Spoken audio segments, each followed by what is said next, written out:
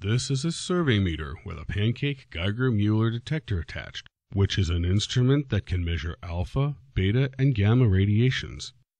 On the top right corner of the calibration sticker, there is information regarding the detector's efficiency for detecting alpha, beta, and gamma radiation.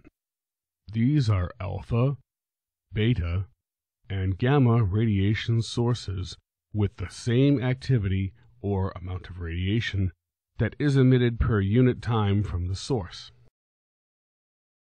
The alpha response is 22K or 22,000 counts per minute.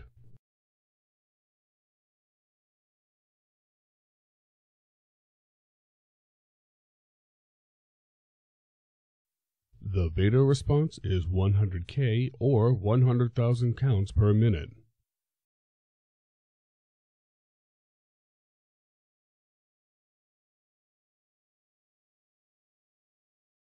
The gamma response is 1K or 1,000 counts per minute.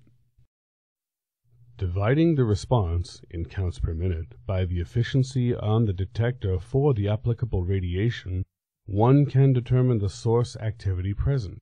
This is useful for quantifying things such as a surface contaminant or source activity. Note that different detectors measure radiations more efficiently than others. So if you are using a GM to measure a gamma, then the efficiency is about 1% for high energy and much less for low energy.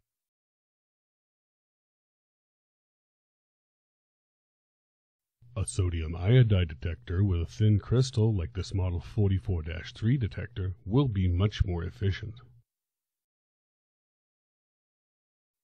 Where the GM will measure only 300 counts per minute, the low-energy sodium iodide detector will measure 6,000 counts per minute.